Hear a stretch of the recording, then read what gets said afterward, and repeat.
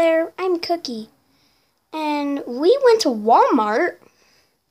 And look what we got. Hatchimals. I wanted these for so long.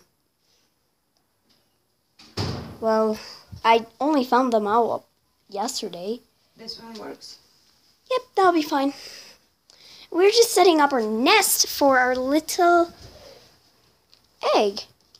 Because we are, and our little Hatchimal. So we'll just... Yeah.